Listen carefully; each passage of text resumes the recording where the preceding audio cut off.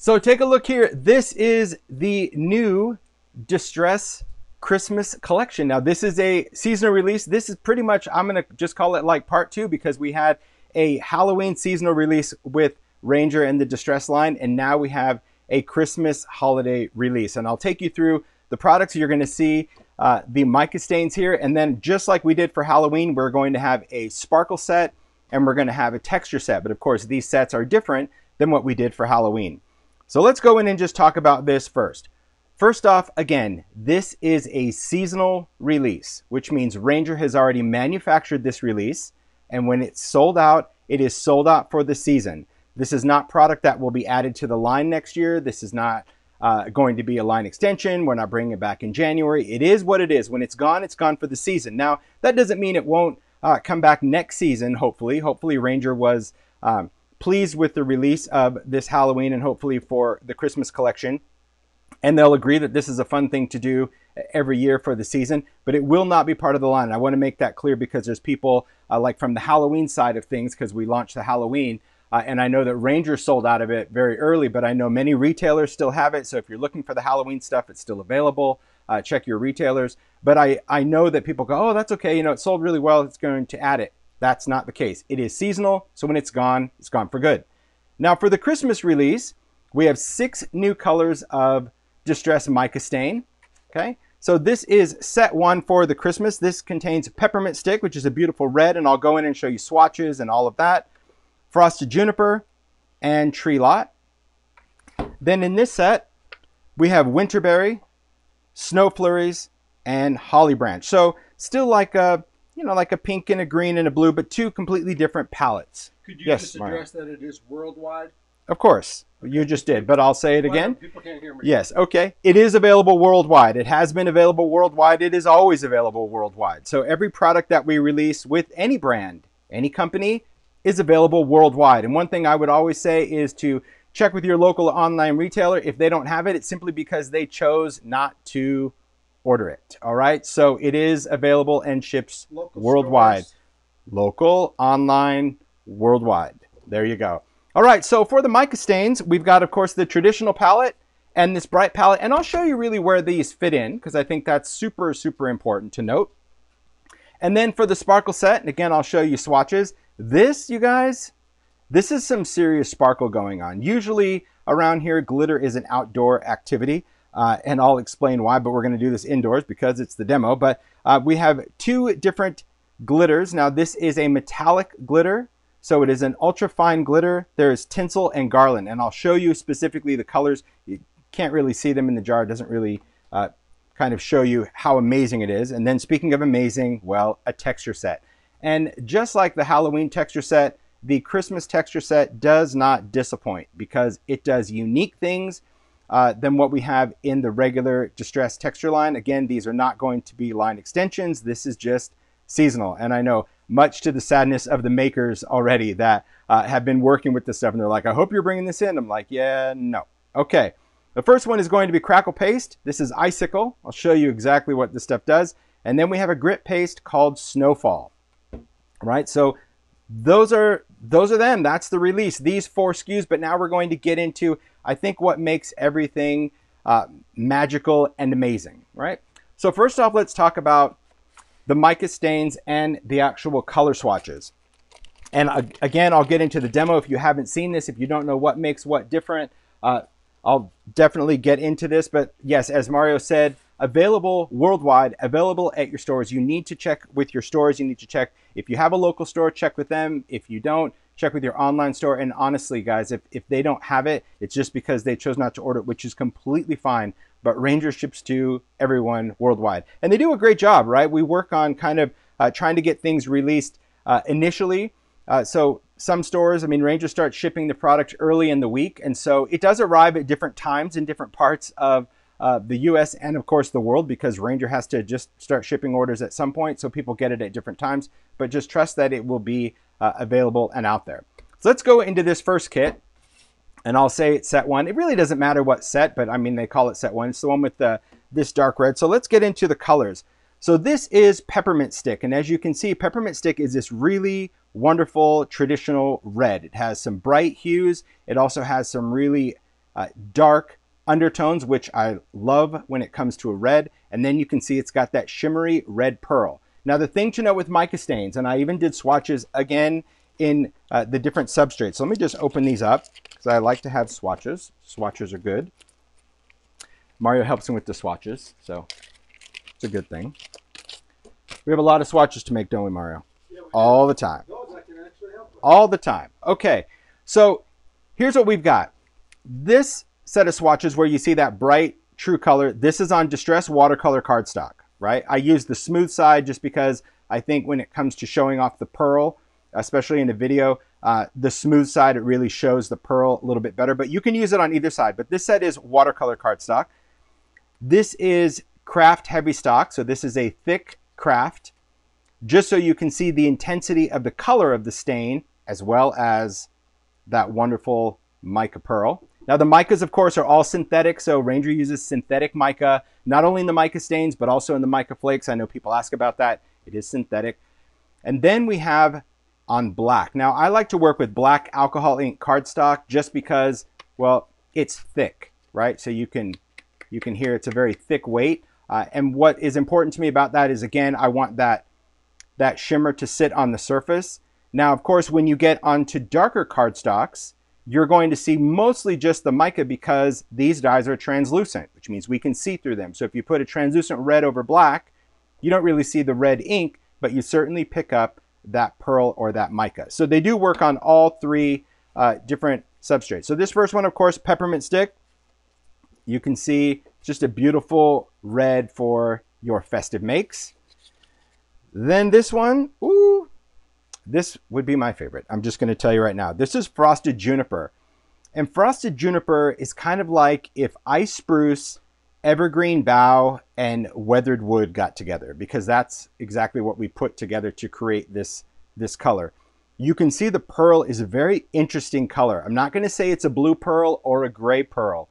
It's a gray blue pearl. And you can see, of course, how it shows up on the different substrates. There it is on craft. And now you can really check out the pearl.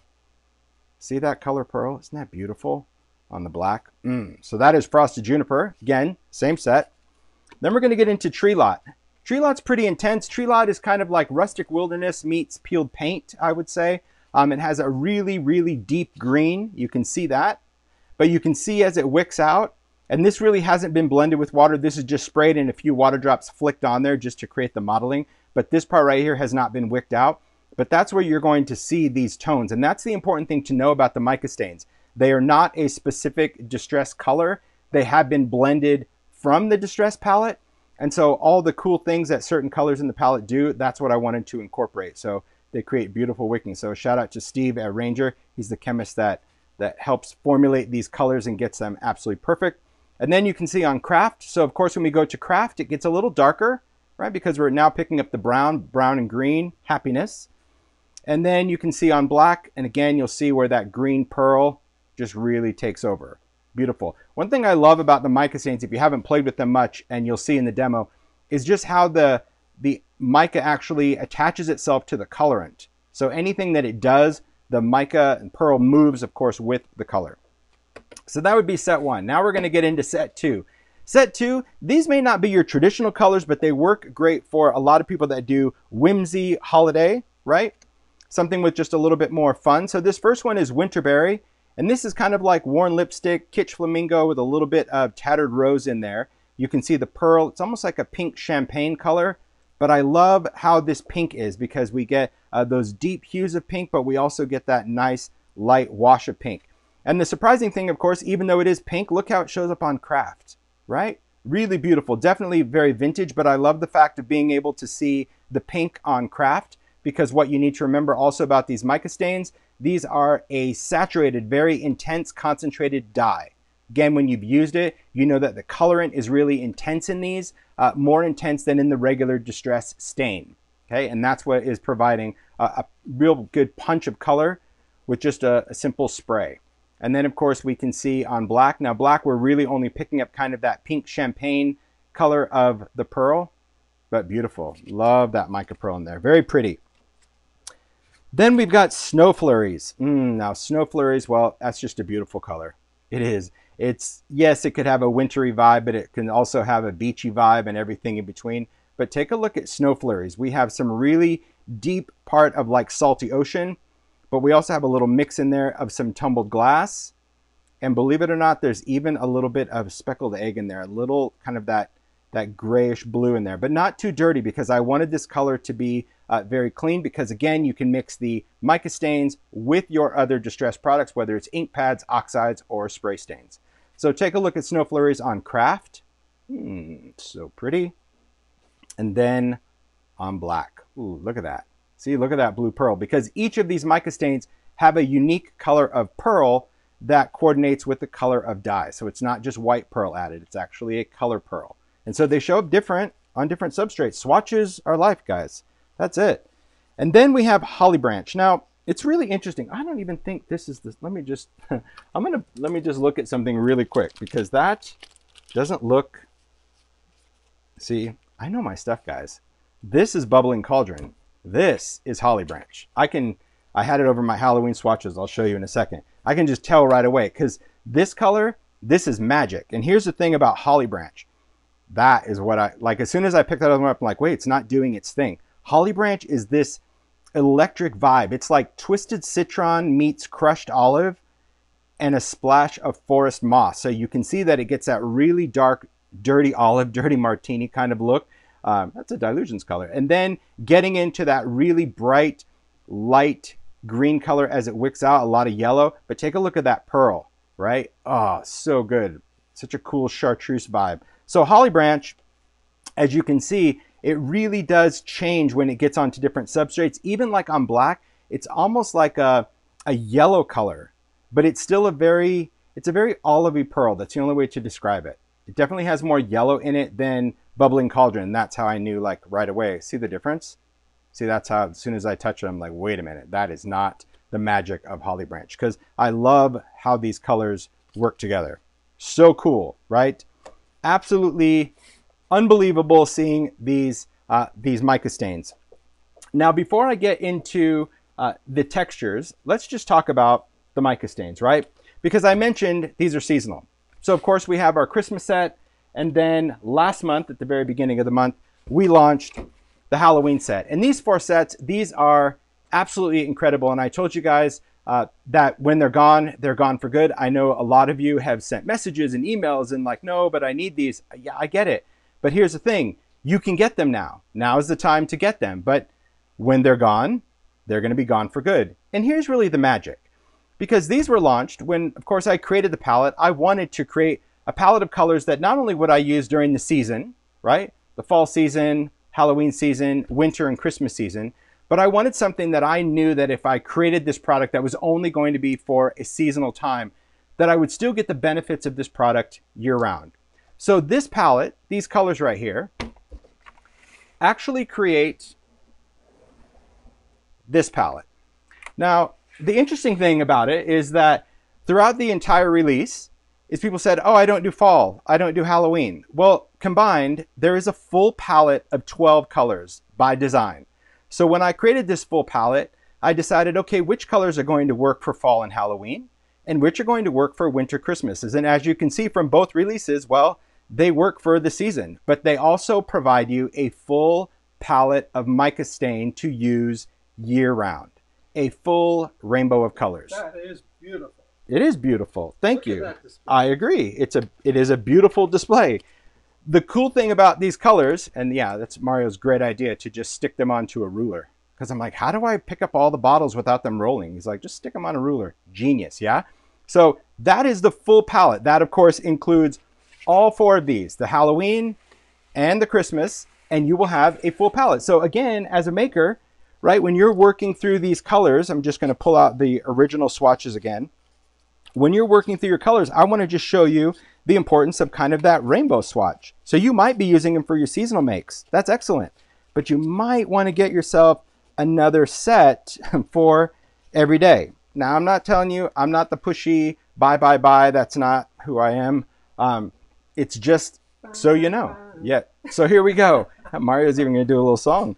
So we've got, again, full rainbow, right? Pink, red, orange. So we've got Winterberry. That's going to be Christmas. peppermint stick, Christmas. Then we throw in jack-o'-lantern.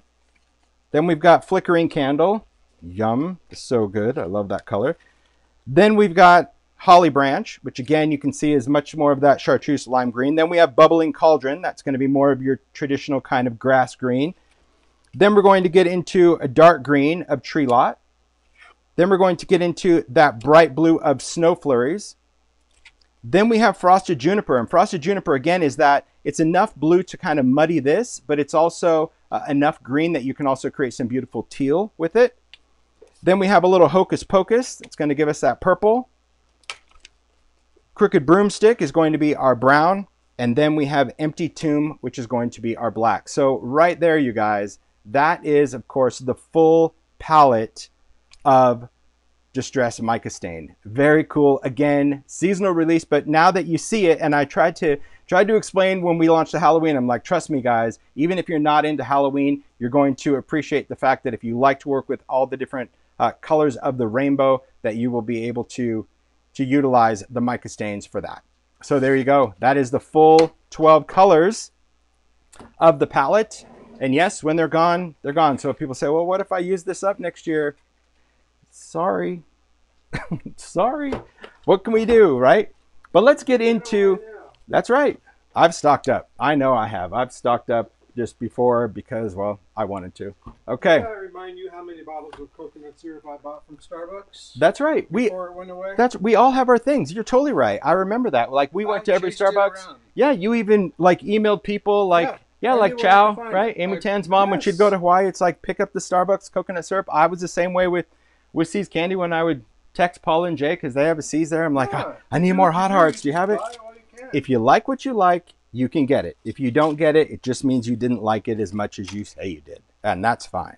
Okay, let's get into the sparkles. Are you ready, guys? So this is the sparkle set that is in the Distress Christmas collection. These glitters are amazing. They are stunning. So let me just, I just want to make sure, Mario, you're in a perfect spot right there. He's standing in front of the fan so these don't blow around. All right. There are two colors, okay? Tinsel and garland. Tinsel is going to be a tarnished silver, like tinsel, like icicles. Garland is going to be more of a tarnished brass or tarnished gold. Now, these glitters are, they're not a stock color, but at the same time, they're not a blend. And I say that because if you are familiar with the Distress Glitter Dust in Vintage Platinum, that was a blend of colors. I've always talked about that. And if you have it, you know that sometimes you see yellow or you see gold or you see silver. These are an actual color matched color. So we swatched the color. We had the factory match the color. So this is not a blend to create this color. So this is going to be that same color, true and true. And that makes a big difference, especially if you're using it in small amounts on cards or any of your makes, because you're going to get that authentic, true color. Let me just carefully open this first one. I'm just going to peel this off just to show you. So this is tinsel, okay? It is an ultra fine glitter. It is a metallic glitter, which means it's going to become airborne if you spray it in the air, but that's okay. Some people like glitter. I use glitter as an outdoor kind of activity for it. I'm just going to throw this away. I don't need that little seal. That just comes in the jar when you first open it, okay? Let me close this up. And let's get into garland. You can see I've used this color because this color is like, oh my gosh, it's so good. So this is, you can see it's not a yellow gold. It's not a goldenrod. It's not any of that. It is this beautiful tarnished, well, antique gold. Both colors are not going to be your traditional gold or silver. They're going to have these tarnished undertones. The tinsel, now I'm going to take the swatch. See, I even keep the swatches in a bag just because, just from a glitter perspective. Take a look at tinsel. I mean, can you even? See, it's like the platinum of my dreams. So you can see there are no fluming of a yellow or any other color because this is that color through and through. So tinsel is that perfect antique silver, platinum, beautiful, almost champagne-y color. I absolutely love it. So it's not just going to be that silver, but it's definitely on the silver side. You can see that, especially compared to garland. Right? Did you just think about the time when Monica was here with all that glitter? I remember that. Our friend Monica was here with glitter and we were trying to glitter stuff and she let the bottle just roll, go in the air, roll all around the studio. Yeah. And then I'm like, just get in the shower with your clothes on. She had so much glitter. Oh my gosh. So this is garland. You can see it's that beautiful, beautiful antique gold. I say antique gold because it is. It's like antique gold over brass, I think. But some people would probably say this is more on the brass side because it doesn't have a lot of yellow. But when we have both colors side by side, there you go. You can see the difference in there. Now, I'll talk about different ways that we can apply them when I get into the demo because there are some really cool ways that we can apply these glitters. But if you are a fan of vintage color glitter, that's the whole purpose of this sparkle set because it is this beautiful vintage metallic colored glitter. All right, so let me take these out. I'm great, thank you. All right, let me just clean this real quick. Yes, best thing for glitter ever, right? Take a little Swiffer and you can take that right off of your hands, your table, your clothes, whatever you got. We're going to the shower. All right, good deal. So next up we're going to talk about is the texture set. One of my favorites. I like the fact that we were able to play around with a lot of textures. Now for Halloween, of course, we did the grit paste and the tomb. So one was kind of a stone gritty one. One was a little bit smoother that had the look of concrete. This time I wanted to take it in a totally different direction when it comes to winter, okay?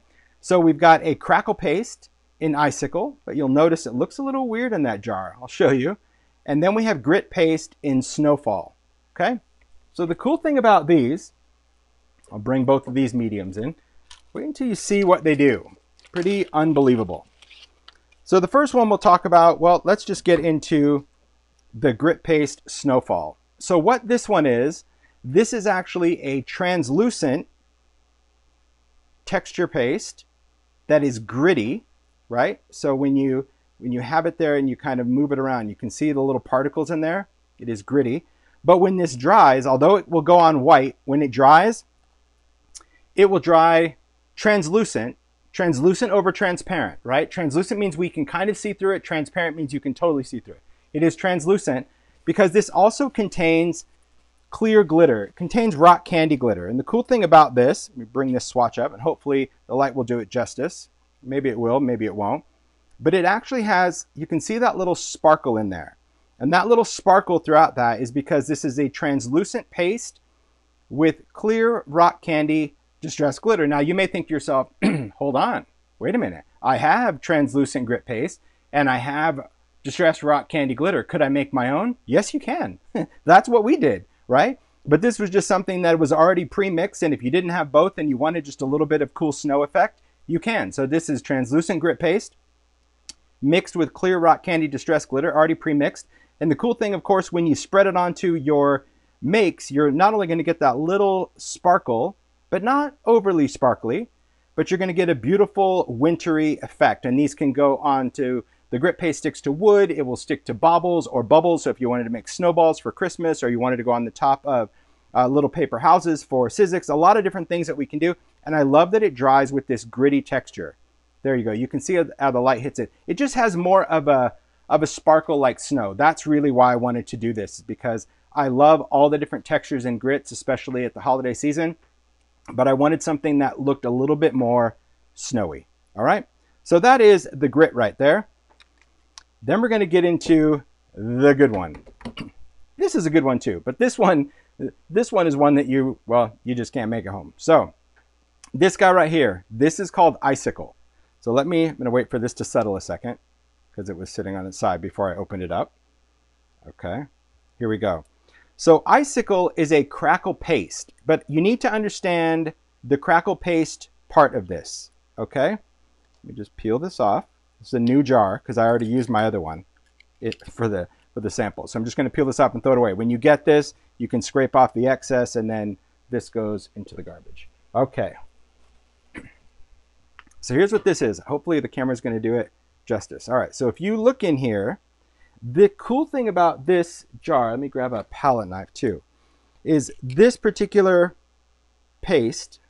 Can you see it? There we go. The light's catching it just right. You see that wonderful little, almost like moon dust look throughout it?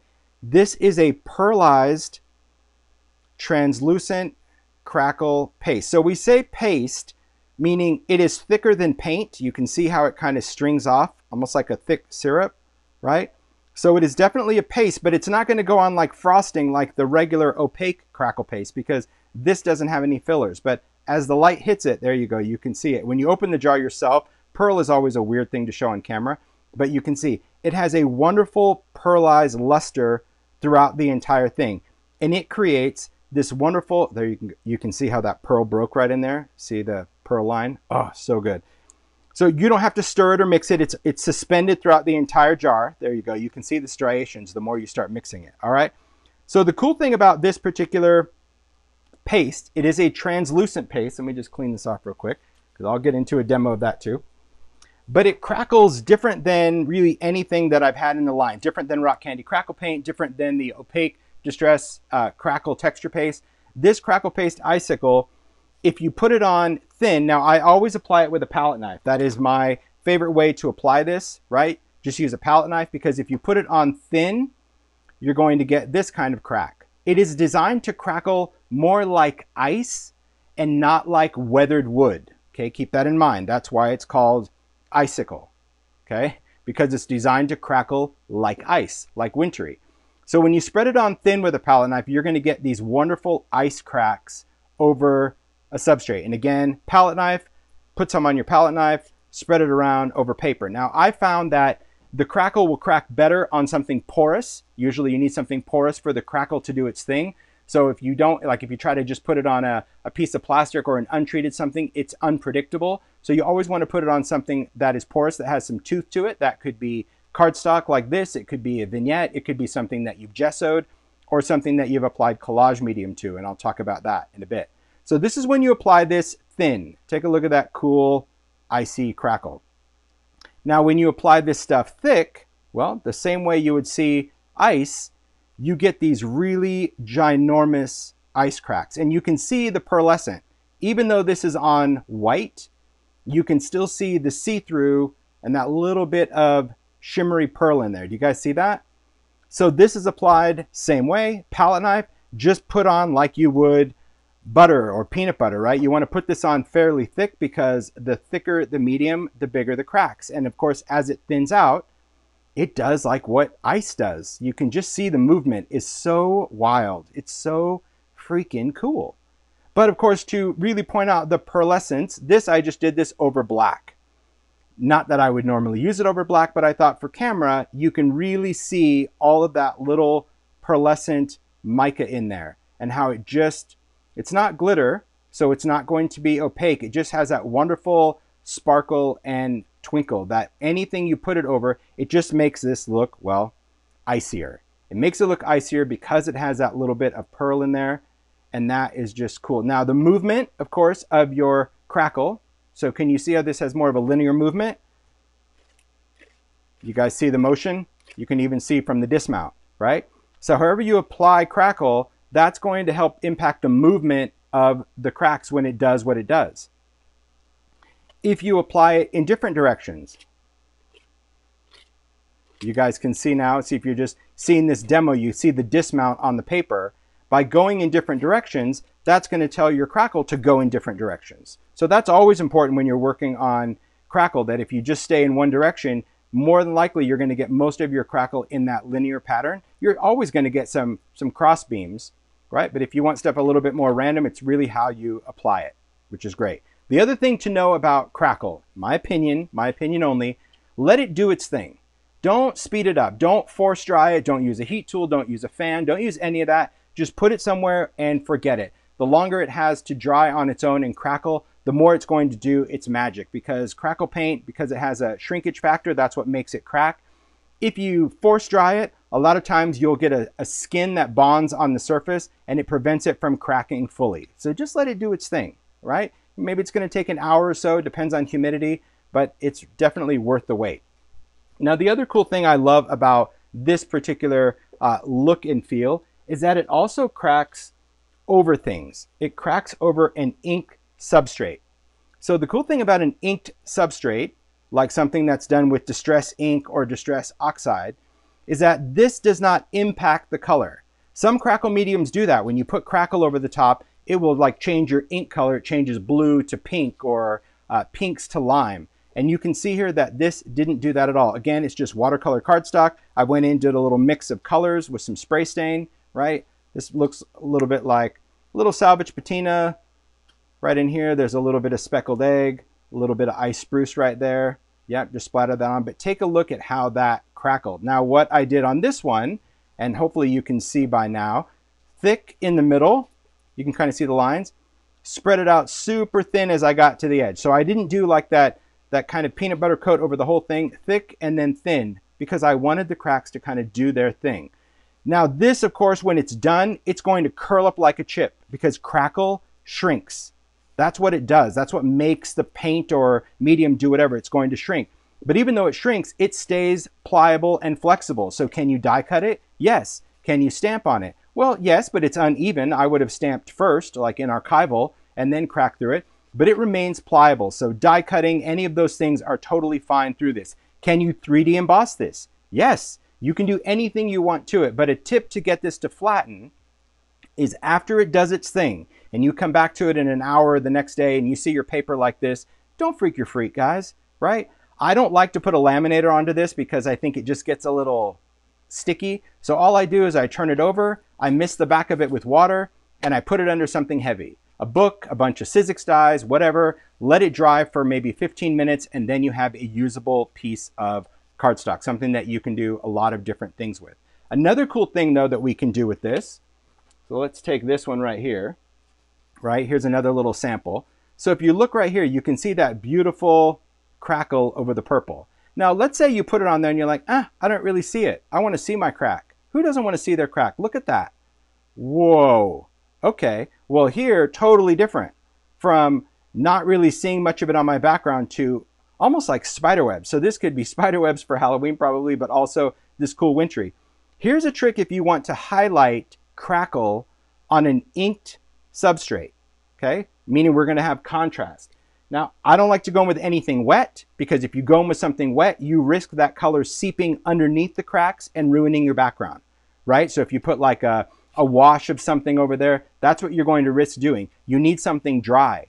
If you go over it with acrylic paint, well, acrylic paint wants to dry pretty quick, and that could risk, of course, going in and covering all that translucent crackle with paint, and then you don't see your ink color. So what is the solution? Distress crayon in picket fence, right? So this is a white crayon. If you know anything about distress crayons, they are a water reactive pigment. So that means I can go in, here's that clear area. I can scribble some of this crayon over the top of it, and then just go with my finger and immediately work that in. I say immediately because crayons do dry, but take a look at that.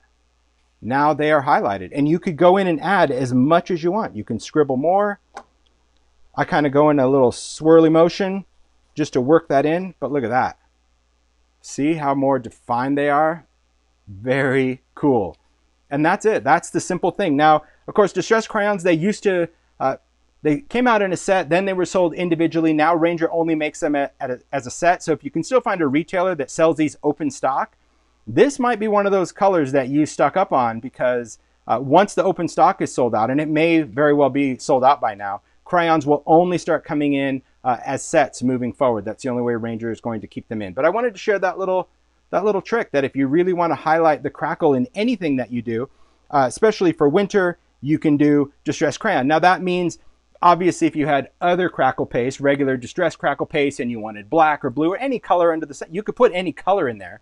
I'm just saying, what do you do if you have a translucent and you want to still see the cracks, but you want to also appreciate your background? That is my crayon of choice. Quite beautiful, isn't it? And again, still flexible, still pliable, even though it's that thick, because it is designed to be that. Beautiful, beautiful, beautiful. All right. Okay. I think people are coming more for the entertainment than the demo. What is the entertainment? You and the crack. Oh, well, you know, sometimes you gotta get your crack on. All right. So let's just get into it. Let's get into some inky stuff. I'll work with, of course, the seasonal colors, the Christmas ones, but then I might throw in a Halloween one here or there. You never really know. Okay, let's see what we've got. All right. Got my media mat here. Okay. Hey, Mari, would you do me a favor? Sure. Out in the garage, can you grab me a new one? Oh, sure. Yeah, I sliced mine. Oh, yeah, See, sure. the only thing that you can't do on that craft mat is cut on it. And I was really paying attention. I was doing some die cutting, and I just, you know, it is what it is. So it's going to be, yeah, I get to have a new one for this demo. That's exciting. But I pretty much, I'll use this craft mat until, honestly, it just, if I cut through it, that's the only time I don't like it because I don't like cleaning it. But if it gets marked up or anything, it's not a big deal. It's not a big deal to me. But if you slice it, you probably definitely want to change it up. So we're going to get into the sprays.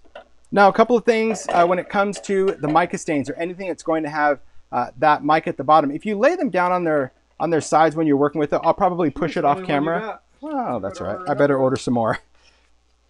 All right, let's just take this out. There we go. Thanks. You're welcome. Make sure this is clean and smoothie. All right, perfect. It's nothing better. That's a good feeling, right? Having this mat. Beautiful feeling. Okay, little air bubbles in there.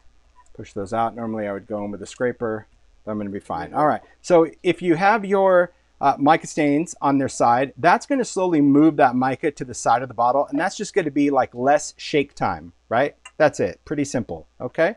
So when we're going to work on our surfaces, again, you can do watercolor cardstock, you can do mixed media heavy stock, you can do whatever it is you want to do, but I've gone in and prepped some things for this one because I love working with texture paste, right? The distressed texture paste, we talked about this during Halloween. It's something really cool and fun. It just has such a great quality to it when you put it on that it's going to be absorbent to our colors. It also stays flexible. So I wanted stuff already prepped and dried. So if you're not familiar with texture paste, you can go back and check out the Halloween demo or really any of the other demos where I talk about texture paste. But these are just done through a stencil and let it dry. So again, I've got watercolor cardstock on some. I have white heavy stock on some, craft heavy stock, mixed media heavy stock. Just play around. Different papers are going to do different things. That's just what it is, okay? So for my sprays, just take a little splat box here because I also like to have a splat box handy if I'm spraying around. Going with a paper towel as well. And let's do, I really want to do a poinsettia one first. I don't know why, I just do. So I'm going to do this one. Going to kind of spray around with some colors. Now you have some options. Usually when it comes to shaking, you want to kind of ring it like a bell, right? That's what's going to allow that mica and that ink to move around. It takes a little bit longer, especially because I just laid these on the side to get that mixing ball to move. If you're impatient like me, you can shake them up and down, but anytime you have a spray that you need to shake up and down, this nozzle is not waterproof, right? It's got a tube that's supposed to suck up the medium in here and spray it out. So if you're shaking up and down, you're kind of forcing not only air in there, but you're forcing that medium to come up and it leaks out of the neck. So I just cover this with a paper towel. Look at that. Then you can just shake all you want. Sometimes you'll get a leaker, sometimes you won't.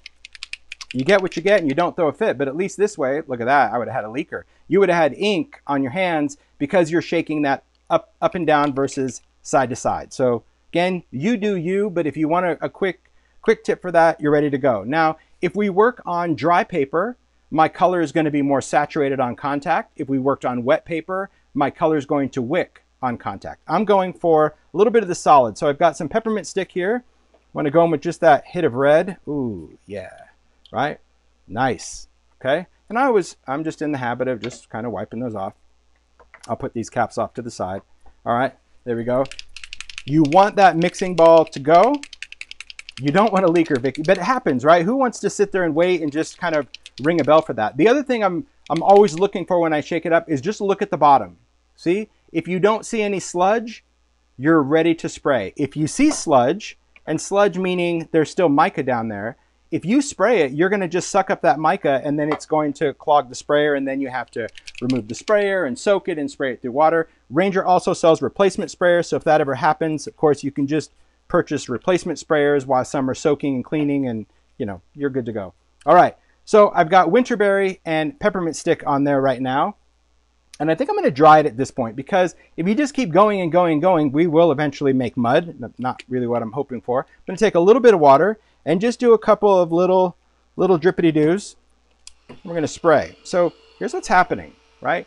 That paste, of course, is going to absorb the color The heat tool, I prefer to dry on my media mat.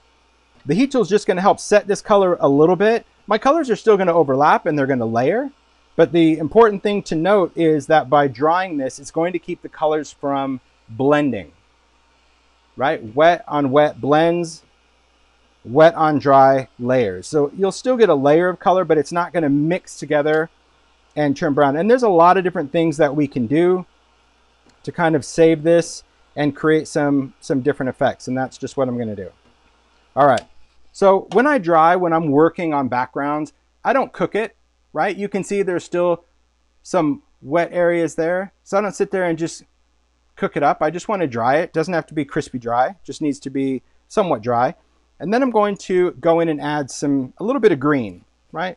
But before I do, I'm just going to take some paper towel because that's just what I want to do because it's here. And just going to peel this off and just create, let's put this back in the box.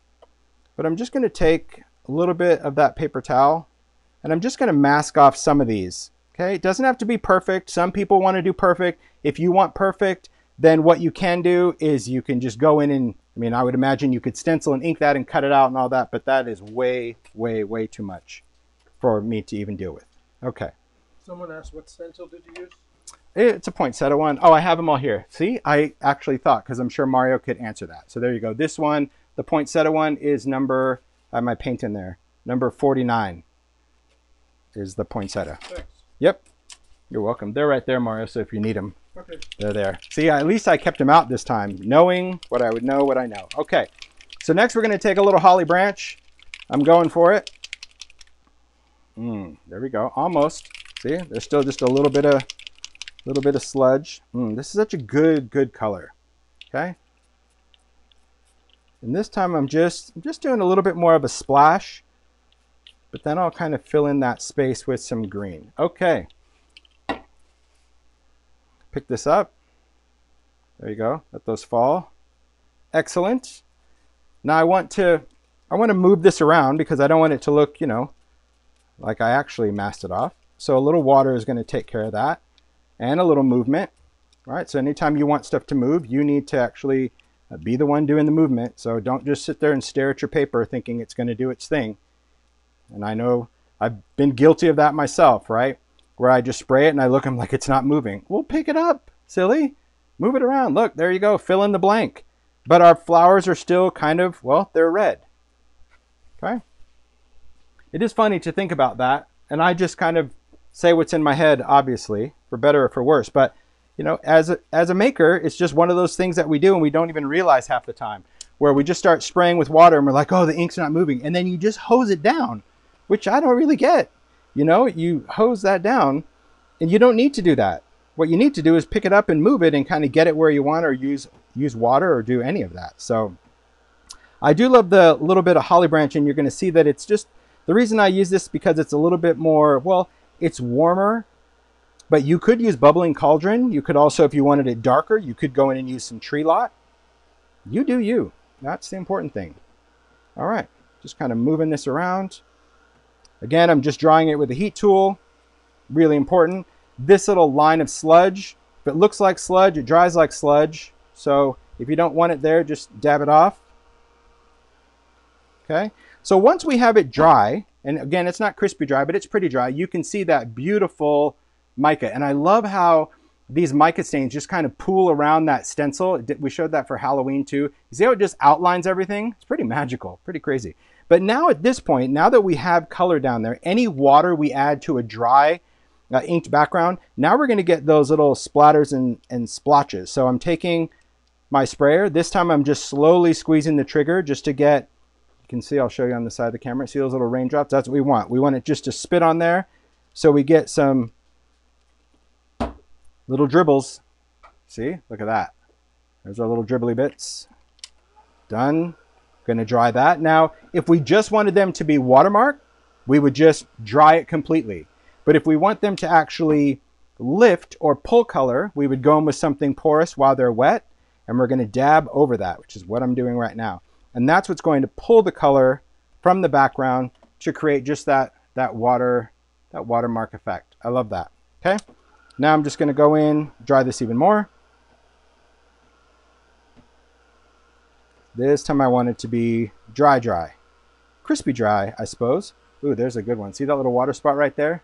See it? There you go. I'm about to reveal it. Ah, see? Nice. Okay. Just going to dry this because I want to do some highlighting. Perfect.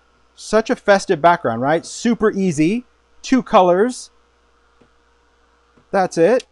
Now you kind of know how simple it is to just go around, and we can still do a lot of other inking. So let me just wipe this off for a second.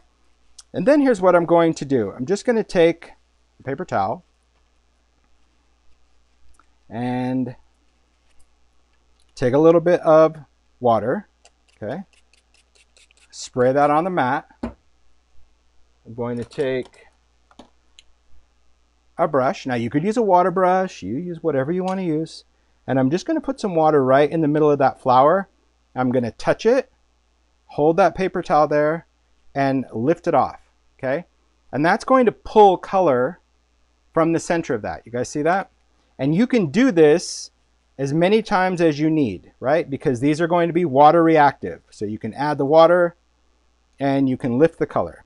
And I'll show you. Because one, it's going to do a few things. One, it's going to give me a fade. It's going to make it look like I know what I'm doing, which I clearly don't. I'm just doing this on the fly. But two, it's going to allow me to also introduce another color. Now, the only thing you need to remember is that when you're kind of absorbing or lifting that other color, that you switch to a clean part of a paper towel, right? Don't just use the same part, because essentially you're just putting that color back. So you just move it around. And you want something that's going to be absorbent for this one, meaning you don't just want to, like if you normally use a cotton towel, which I do, I normally like to work with my little Inky Binky. If you do that, the thing you need to remember is that it's not as porous as a paper towel. Okay, so here's what we have now. Right, you guys see that? See how you have just that little kind of wonderful fade that's happening in there? Beautiful. Okay, again, just a paintbrush, because I just wanted a wet brush with water. And then I'm going to add some colors. Let's see what I have here. All right, let's take an ink pad. Take a little fossilized amber. Could you do this with paint? Yes. Could you do it with glitter? Yes. You do whatever you want. You could use glitter glue. You can use whatever. I'm going to just try it with oxide. I don't know if it's going to work. We'll see in a second. Then you'll know if this is what you should do or if you should do something other than what I'm showing you. So I'm going to take a blending brush. I'm going in with oxide. This is fossilized amber. I'm choosing oxide because oxide has a little bit of pigment to it, right? It's a combo of dye and pigment. So I want that color to be more opaque. Then I'm going to take this blender brush and I'm going to swipe this forward. So you take this and slide it. That's going to compact the bristles, and that's going to allow me to focus the color. Oh, before I do that, I just want to make sure this is dry, because I don't want this to muddy up with my red. So let's just make sure that's dry. But that's what I like about this. This is going to give me a very dusty, easy blend background. Sliding this forward, really kind of like old school stencil brush. Remember, like a little stippling brush? That's what this does. So by having this sliding up on the top, it just kind of helps keep the bristles from spreading out. So this is just going to allow me to go into that center and just add that little touch of fossilized amber to the center of those flowers. It just gives it, in my opinion, such a beautiful, festive look. And because it's an oxide, right? Oxide is going to sit on top. Pigment dominates dye, so it's always going to sit on top. Yes, you're going to pick up a little bit of color. No worries. We're simply going to clean the brush just by using a little water, or you could take a baby wipe and you're simply going to swipe this until you don't see any color coming off of the brush.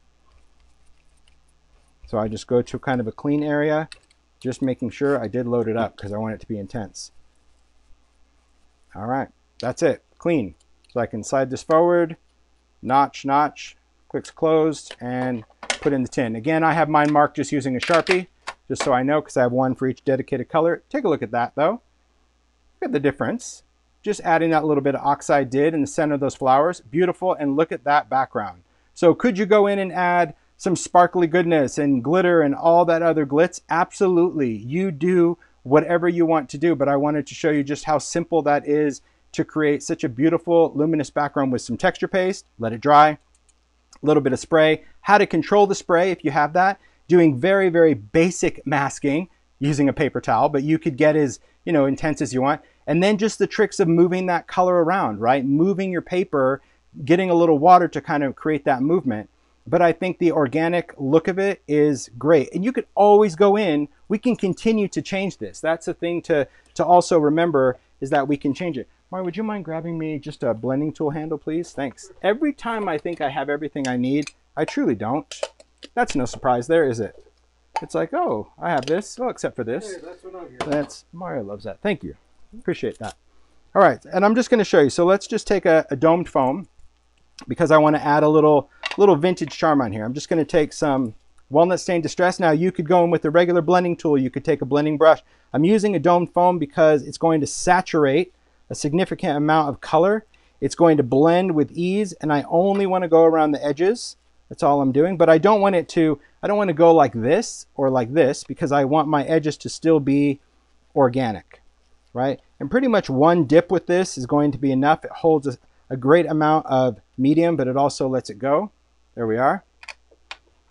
And then I will still go in and add one more splash of water. And the reason I'm doing that is now you can see I'm focusing the drips around that inked edge. You'll see it just creates a whole nother dynamic to this. You're just kind of seeing that background just come to life right before your eyes. There we are, right?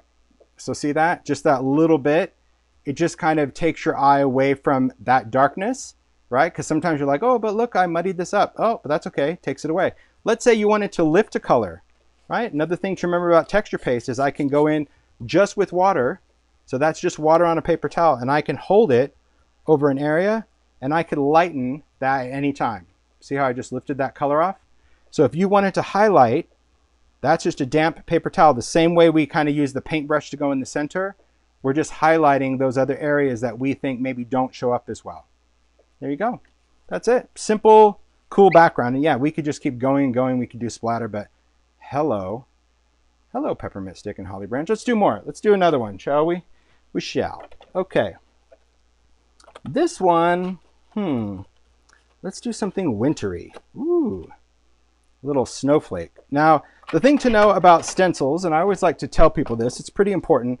When it's a stencil, some people get really caught up in the whole stencil size, shape, pattern. Isn't that funny? I put these here and you would think, I'm sure Ranger is like cringing. They're like, really, Holtz, for branding, you have them all upside down? They just do what they do, all right? Okay, so this, again, texture paste, but this stencil is this one, right? And a lot of times people get really hung up in the size of a stencil, right? Maybe it's a square, maybe it's a full page, whatever. Or maybe it's this and you think, oh, okay, you know, I can only put this down on my card like this and have a snowflake in the middle. No, remember, the whole idea of a layering stencil is for you to decide where you want to position this. So all I did was put this off on the side at an angle, and then when I do my paste, kind of work from the corner so it looks like your design is coming off of the edge, and just fading that paste into the center.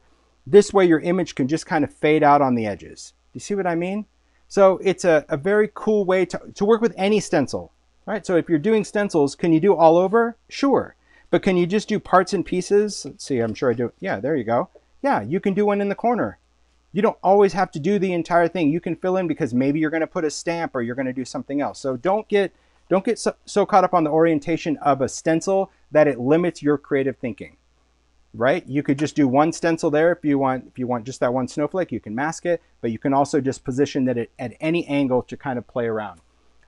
Yeah, and if you follow Juicy Christian's Natifa, she does a lot of that where she's, you know, building with stencils, and I think that it's very cool to kind of see that you can take a stencil and create a repeat pattern. And a lot of the makers are doing repeats also, like with shifters. So it's important that you think of the potential of a stencil. Okay, let's work on this background. Now this one, I want this to be more dreamy, right? More watery, more wispy, not as intense as we did the poinsettia. So here are going to be a couple of options.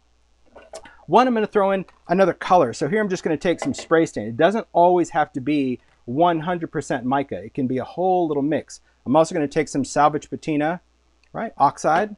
Okay, so let's go into that, and I'm going to pull in, just because, I'm going to take a little bit of Hocus Pocus because I want a little darker purple. Okay, so this, because it's going to be wintry, I'm going to go with my blues. So I'm going to take Snow Flurry. I'm also going to take that cool frosted juniper, and I know I want to do hocus pocus. So now you're going to see kind of the true hack style of me, right? I don't have time to shake each one. So if I know what I'm going to do, I'll just take that and just shakety shake, right? Mix them all up at once, completely fine, right? Another thing to just point out, if you're new to sprays, if you're working with sprays, always get in the habit when you are taking off the clear caps, that if you can take the clear cap off by twisting it clockwise, right? If you take them off by twisting it clockwise, you're kind of also securing how tight this is. I don't know if you've ever had a spray that just explodes all over your studio because you're sitting there and you try to twist this off counterclockwise and you're essentially undoing the spray nozzle. Just again, something I do without thinking, but it's often good to just point out that whenever I take this off, I'm always just giving it a quick little clockwise turn, which hopefully helps tighten that sprayer to make sure it doesn't come off. So next we're gonna go in and do our background. So I'm gonna start with a little bit of water. Again, this has texture paste, it's already dry, it's distressed watercolor cardstock, and by adding some water to that surface, these are going to react completely different, okay? You can see just on contact, see how they just start blending and doing their thing? That's the beauty of wet paper versus dry. So there's a little, we're gonna add just a little bit of hocus pocus, not much. And then we're gonna throw in some shaded lilac because see, it's almost a periwinkle color. I like that quite a bit. And then we're gonna do a little frosted juniper. Frosted juniper is going to, I think, make this a little bit moody, but I like that. And then I'm gonna go back to Snow Flurries because I want that to just be a little bit more of a dominant color. Excellent. So that's what I have so far on my background. And you can see that all of these colors blended on contact versus this one. Why? Because this started out wet and this was dry after the red layer. Wet on wet blends, wet on dry layers. Always important to remember. So let's go in and dry this, okay? I just like to work, I don't like to dry in this flat box. Maybe it's, I don't know why. That's how I do it. Okay. Next, I'm going to dry this. And again, if I want to bring in some of that color, right? If I want to just create a whole different blend of that color, maybe I don't want that harsh edge, I can always pick this up and that's going to start layering that into the background. So you don't always have to blot off that edge. You can use that edge to your advantage just by picking up the paper and starting on the edges, right? Most people, including myself, start cooking right in the middle. Well, if you just pick this up and start cooking from the edges, see, we're fading in, we're using that colorant to our advantage, and now we're going around here. All right, you can see my pork chop finger lifted some of that, so I'm not bothered. I think it's a little juniper. Let's go with that. There we go. Took care of that. No worries there. Okay, so far we've got a wonderful dry background. And now I want to go in and just start splattering. Again, I'm just using that, see, just make that little thing sputter a little bit. That's going to also create more of a wintry vibe. And then we're going to add a little oxide spray. So this one, going to shake that up. Not bad. I'm being risky. It's not covered, but I only have 2 hands. I don't know about you guys. That's all I got. So let's shake that around. Okay. Next, we're going to go back into the splat box. And I'm just going to like hold down the neck of this. Now you can use a splatter brush if you want to just splatter instead. But by squeezing the top part of this neck and pushing down, I'm going to get this to actually kind of spit out a little bit. You'll see. See that? That was it. So just by kind of squeezing this, just so it doesn't get that quick burst of color, it's going to give me these little splatters. And I like that. That's the look I'm going for. So if you want to, you can mist it over there if you want. But this, of course, is a little oxide. So we know that the oxide, because it's got that dye and pigment fusion, it's going to sit on the top a little different. If you have some big drippage like right there, feel free to take that. And then what I like to do when I use oxide is I'm just going to give the whole thing a mist of water as I'm drying. Now notice this comes out of the way when this goes in. right? Don't do both simultaneously. You'll burn up your heat tool if you spray in the back of it. Been there, done that. More than I care to admit. And the reason I'm doing the water, anyone know? Well, I'll tell you because I know there's a delay in the chat, but that's because this oxidizes with water. So if you just spray it on, you're going to get that beautiful color, but I really want the oxidation of the salvage patina color. I don't necessarily want the intense teal of it. I want the oxidation version of it. And you could have mixed it with water and splattered and you would have gotten that. But this just beautiful, beautiful background. Okay, so here's what we have so far, right? You got that wonderful background. Look at that beautiful, beautiful look of the mica stain. But you can see how it's also kind of broken up in there. And that's what we're going to do even a little bit further. We're going to take this wintry background. We're going to make it even more kind of wintry. I'm just going to start spraying some water. Just being pretty generous. I'm going to get some drippage going on. See that? See that movement? Just so you can see really the joy of working with sprays. And the fact that just because you have something dry, it doesn't mean that you have to be done. The beauty of distress, mica stain, spray stain, oxide spray, ink pads, they are water reactive. Use that to your advantage, meaning dry it, react it, dry it, react it. Every single time you dry and react, it's going to react it differently.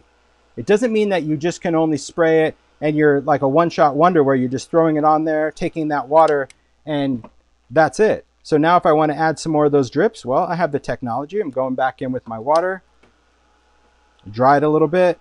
I can dab some of that just to create some of that effect. And then I'll show you. So you see my snowflakes. I like them, but I want them to kind of show up a little bit more. So here's what I'm going to do for that. So next I will take paper towel, just going to spray this with water, and I'm just going to press it down over the stencil area, right? And I'm just going to repeatedly, so it's just damp paper towel pressed over that texture paste. So I didn't want to spray the background because I don't necessarily want to lift the color of my background. What I want to do is I want to lift the color of the paste. And you don't have to do it completely because you might be like, well, hello, Captain Obvious. Why didn't, if you wanted white snowflakes, why didn't you just put the paste on afterwards? Well, because I don't. Thank you. I don't want them totally white, but I want them to stand out. Look at that. So now we have all the beauty of that color. We still have the buildup of that mica stain around there. We can see that each snowflake has a little bit of that color variant from the background, but now they really stand out. Stunning, beautiful background. And you can see the beauty of the mica stain, but also the contrast by splattering on some oxide. Do you have to do that? No, you could do paint, you do whatever. You do whatever you want. I just like to share that you can really take products into whatever direction you want to take them as a maker. This could be something that you die cut. This, because I left myself a landing strip, I can go in and I can stamp, right? I can do a lot of different things to backgrounds, but I truly believe in compartmental creating, right? Don't sit there with the intent of always making something from start to finish. Now, if that's you and that's your thing, as I've said, you do you. If that's the only way that you can really process something, that's what you need to do. But for me, I find it very limiting because I'm always second guessing every step of like, oh, am I going to screw this up? Am I gonna... Because I have an end goal. But if you just sit there and you say, okay, I've got a bunch of stuff that I'm going to sit and just paste, right? Because this is messy. You're going to sit down with your paper and you're going to do all your stencils. You're going to do all your pasting. You're going to let these sit around to dry. You're going to clean your stencils. And then when you come back, you've got stuff to spray. And then you're just going to do all your spraying. And then set those backgrounds aside. And then when you want to die cut, go through all of your stuff. I mean, I say it time and time again, but I think now more than ever, gosh, you guys, it's so important as makers that we don't give up in the season. This really is the time of year, as exciting as it is, right? As exciting as, you know, all these new products and it's Halloween, it's Christmas, and we buy. And then all of a sudden you're too busy to use any of it. You're like, oh, I'll do it next year. Well, no. Do it now. Do it this year. But just figure out a way to kind of make it happen. And this is what I was saying before. People ask, what do I do with my demo stuff? I use it. That's what I do. These are the distress storage tins that you can use for crayons and glaze. But I use one. I have one for anything tag shaped, right? So sometimes I'm going to use a tag for what it is. Sometimes I might die cut it. There's all, I mean, you can see there's just different things, finished ideas, not finished ideas, but stuff certainly that I could cut or stamp on. If I'm making a card, I chop that off and now it's a background for a card. Those were Halloween. This was a cool thing that I wanted to play around with. I thought, what if I sprayed resist spray over the top, right? I'm a fan of resist spray. I'm gonna get into that in just a minute. I love resist spray because it's almost like a sprayable glossy accents, if you will. Okay, you put it on. But what was cool about this is I thought, I wonder if the resist spray is going to negate the mica. Not too much. I mean, I still see it. You can still see it build up, but definitely the shine is coming from the resist spray. So to resist or not to resist. But you can still see that the mica shows through. It's just way more shimmery, shiny because this has a layer of resist. And this is just sprayed on a very light coat, maybe 2 sprays, and you're done. But that was cool. But these are all just ideas that you can go in and work from. If you need a tag, well, you're good to go. If you need to cut stuff up, you're good to go. And same thing, I have another one just for backgrounds because to me, that's different than a tag, right? So these are the moon ones that I did. Last one, those are some Halloween ones that I did. But see, all of these are now going to be great backgrounds to choose from. Like that was playing around with texture paste and embossing powder, right? That was grit paste. Look at that with the distressed glaze. Metallics, look at that. There's so many things that you guys can do if you just gave yourself permission to explore and not the frustration of, oh my gosh, I got to sit down and make from start to finish. Then you've got really these tins of inspiration. And I have so many things. I have a trinkety bit tin, right? What do you do with all those trinkety bits? Those weird ideas, right? Like the frosted crystal that we did, or that half-done skull. That'll be something, right? Or any kind of dies or paper dolls or, right, 3D things. It's all in here, right? Any of those elements are in here. Stamp things. Look at that. I mean, I could seriously go to Card Town here and leave my position as the mayor of Tag Town, go to Card Town and create a bunch of things. There's so many different things we can create. All right. How are we doing, Mario? Doing all right? Yeah, man, good. We're doing great. Okay, I'm going to go in and do one more background, and then we're going to talk about the textures and the sparkle. Okay, this one, just because I want to show that if you wanted to create something that's kind of woodsy and warm, this is a great, I love the stencil because it's got all the pines and all of that stuff. That's just what I'm going to do. I will take a little bit of, well, let's start with some frayed burlap. So I'm just going to spray a little bit of water. I don't want this to be too much, but let's do a little frayed burlap. You can see that one's definitely more on the splattery side. I'm going to take some tree lot. I love this color. Well, I love all the colors of the mica stain, I'll be honest. As I mentioned, just from go, I designed a palette. I designed a palette that I wanted and that I knew that I would use year round. It's completely true because I knew this would only be seasonal. It wasn't something that we wanted to do a line extension. I think there's fun that it's seasonal. But I like the options of having all these different colors that I want to work with. You know, everything from holly branch to tree lot. I'm going to throw in just a little bit of frosted juniper. Do I wish that this, you know, was in 5 gallons? Sure, because I use it probably more than any color. It's just such a great, it just changes everything, right? So look at this background, right? Tree lot, holly branch, frosted juniper, right? No bubbling cauldron in there. Could you? Sure. But you can see if you look at this before I dry it, darkness, that's going to be your tree lot. This lime vibrant, that's your holly branch. And this really cool kind of dark bluish, grayish, greenish magic, that's it. That's frosted juniper. Okay, let's go ahead and dry this. Okay. Really love the effects that sprays get. And you don't always have to spray everything, right? So I only started with a mist of water in my background, so I haven't gone in and started spraying around. Let's see, now that I'm drying, I'll look at the chat for once. Question, is there a storage tin for re-inkers with the dropper top? Coming, Joyce, hopefully 2022. We've actually been developing the final tin to actually store a couple of things. The final tin, I don't mind leaking this information. The final tin will actually be able to store your paint dabbers, flip top paints, or distressed re-inkers with the dropper top. It's actually kind of this conversion type of tin, if you will, because they're very similar in size, but we needed to do some modifications. So it has taken longer than the other tins, but it's looking good for 2022. So that will happen. All right, so here's our background. Look at that. Woo, beautiful, beautiful. Now I want to go in and just add the drips because that's what I want to do, right? Dab some of it off. Just kind of see what you get. Sometimes I dry and dab, sometimes I just dab. You never know. You kind of just do what's in there. There we go. So far, so good. Perfect. Then we can go in and do all of those things that I talked about wanting to do before. We could start with a paintbrush and go in a specific area, or if an area is by itself enough, like these pine cones, right? Just going to go in, spray with some water, and just lift that color a little bit, just so I can add some color later. Even on some of the greens, I'm just going to go in and just dab a little bit.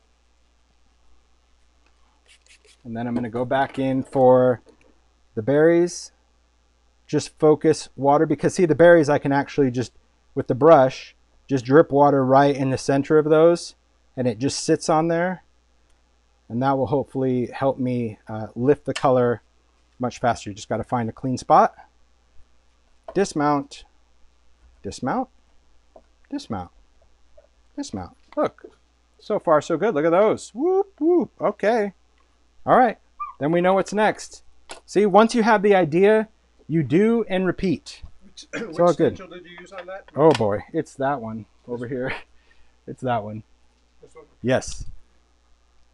See, I'm really glad, because I'm not one to kind of stop and do stuff. I like everything, and that's an old stencil, right? What's the number? It's pretty low, yeah? THS 029. There you go. See, 029. We're in the, gosh, we're well into the hundreds. We're into the 150s now. So that's an old stencil, right? They're still available, but that's a thing to remember, and that's who I am, right? I know some people are like, why are you using, older stuff? Why don't you use the new? Because we have it. Use what you have. All right, here we go. This time I'm just using Distress ink. Could you use an oxide? Sure. Should I? Maybe. But I'm just going to go for it. I'm okay with this. All right. Same thing. I'm sliding this forward because I want those bristles to be compact if I can, just to add that little subtlety of color. Right. But you could go in really with a brush and you could paint these. I mean, there's so many ways that you can highlight. You don't have to use this brush. I mean, I'm just using it because I like the look of this.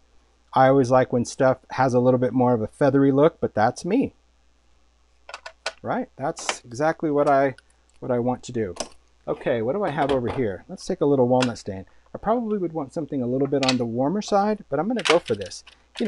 Maybe you'd want to use brushed corduroy, or you might want to use a little bit of vintage photo. You know what I'm going to try? Because I can.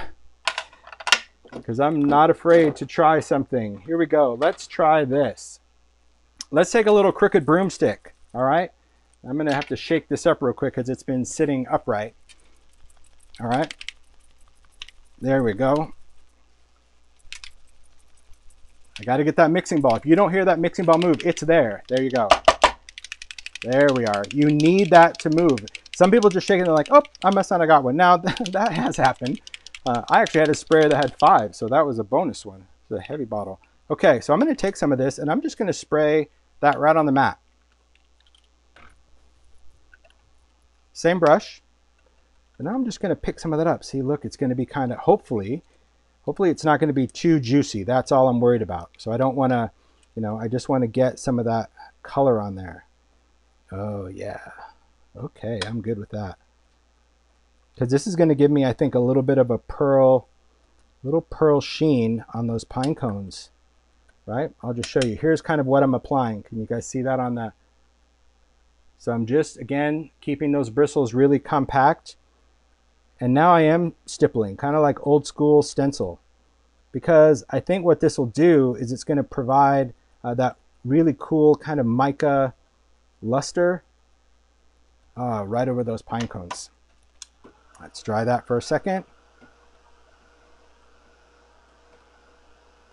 Okay. And I want to add some ink. So do I want to put this into my ink pad? No, not until I clean it. but I don't want to clean it right now because I'm in full creative mode. So that's the benefit of having a work surface, right? Smush some of that ink pad. It's no different than, you know, going onto your ink pad. Now you've just smushed it, and that's just going to allow me to kind of build up a little bit of that intensity around the pine cone, right? It's also just going to give me that opportunity just to blend. So now, could I use the dome foam like I did before? Yes. You have so many options, but I love that I can just slide this back, and now I've got, see how wispy this is? I like a wispy blending brush. I like something, see how those just really fan out? Because that's just going to give me a much softer kind of brown look to my background. And then again, I'm going to go one more time with the splatter because I do like having that splatter. If I want them more outlined, I'm going to do a quick little dry. Then I'll lift these off. So they're just more dramatic that way. See, if you heat first, you just get a little bit more drama on the splatters. But there you go. Look at that wintry tag. Beautiful, beautiful greens. Now, that's just not dry. That's where a little water splatter is. I don't want to lift that because if I do, that means that holly will turn completely white. But beautiful. And you know, I'm going to still... Mario, I need help. No, I need to just stop. See? Look at him. He's like, what do you need? What I need is someone to say, step away from the inks. Okay. Because I really want to just add some of this this brown, that crooked broomstick. I want to just add that to the back. Can you do me a favor? Sure. In the top left drawer of that wooden cabinet, a splatter brush, a distress splatter brush. This one, because I really want to make sure that I don't get too much brown, because crooked broomstick is a brown, I just want to splatter it. So I'm going to take a splatter brush this time. So I'll still use what's here, right? So I'll just add a little bit more. There we go. Look at how beautiful that is, right? Just does the dance. And now I'll take a splatter brush. You get one? Oh yeah, there's several in there. You can bring me the drawer if you want. I'll grab it. You know, it's going to be in the top. I don't know if my mic is fine. I know what one looks like, so there you go. Okay. Going to just mix this up. So I'm taking a splatter brush because that's going to give me the ability to really swipe this up.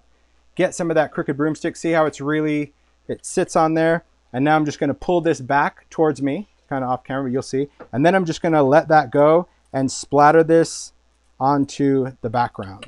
Okay. There we go. Nice. All right. I want more. I really want some big, yeah, I want some big splotches. So now I'm just going to like sweep that. And now my splatters are just going to be a little bit more intense. You'll see in a second what this is doing. Okay. So the splatter brush, if you work in the center and you kind of, I just tell people like, you know, strum it like a harp. You know, maybe you play the harp. But this way, I'm just splattering it. Okay, now I'm going to dry it. You'll see. Cool, cool effect. And you can even see it all over the paper towel as well. But the splatter brush, and you'll see why, it just gave me a little bit more control. You see? Look at that. You see those little splatters right there that are kind of this goldeny color? Ah, what I like, there we go, focus on that. There we are. That is crooked broomstick from Halloween. See all that? So what I like about this is if I just use the regular mica sprays, those are the ones in the distress line, they don't have any colorant, that wouldn't be as vivid or visual on this background. But see that crooked broomstick? It just has that wonderful tarnished look for splatter. What a beautiful tag, huh? So 3 completely different wintry backgrounds, right? Snowy, festive, and definitely more woodlands. Again, perfect to cut up and kind of do whatever you want. That's the beauty of having these Christmas ones. I love the Christmas set. So I'm just going to move this out of the way. This is just going to clean off with water. My brush, I'm also going to rinse this, right? Just take a baby wipe. So I'll just do that off camera when I'm done. Let me move this out of the way for right now. Let me clean this and let's get into some of the textures and talk about that. See how you guys are doing. Thanks for the kind comments, guys. I'm trying to just give you inspiration. I know it's certainly been several weeks of just new product, and as exciting as it is to have new product, what makes it more exciting for me is that you guys know how to use it. and what to do with it if you get it. It's just the, I mean, I always say to Mario, it's the curse of the maker. We want it. We want everything. We want all the shiny toys. But then you just forget everything that you have in the toy box. You forget about your ink pads, and you forget about your resist sprays and your stains and your splatter brushes and all that, because you're just in a whole nother place creatively. And I don't think that we should ever get there, that we forget everything. It's okay to move on to what you like, but all right. So next, let's talk specifically about textures and what we can do. And I'll talk about these two. Okay, so these are the Christmas ones. Again, Icicle and Snowfall. Now, when you work with these, I prefer a palette knife. I'll say it again and again. I prefer a palette knife. Can you use a brush? Yes, I prefer a palette knife. So can I take this and spread it on with my finger? Yes, I prefer a palette knife. And the reason is the palette knife is going to give you more control over both the texture and the crackle, because it's not going to leave brush strokes if you used a paintbrush, and it's also not going to flatten it with your finger like on grit paste. A palette knife is going to allow much, much more control. So here's what we can do.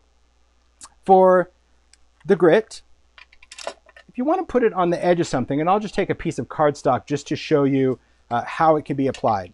So first thing I want to do is I'm going to take, now these palette knives, you use whatever you want. Use you, but these are the ones I'm always using, right? There's nothing fancy about it.